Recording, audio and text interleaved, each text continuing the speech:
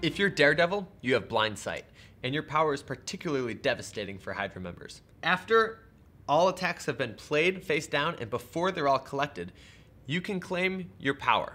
What that does is it forces everybody else to close their eyes, and you get to look at one person's attack card, a single attack card. So say for example Spider-Man played 3, you can look at one down here, see that it's negative, replace it, tell everybody to open their eyes.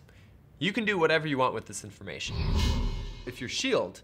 and you see a red card, it likely means that they're Hydra, especially if they claimed a blue card when they put it down. I would recommend not revealing immediately that you know they're Hydra to keep the paranoia up a little bit, and use that information during a knockout phase to solidify the argument against them.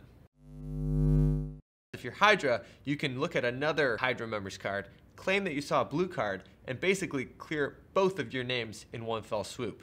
The difficulty with this is if one of you gets revealed as Hydra, now you both are thrown under the bus. So use it carefully.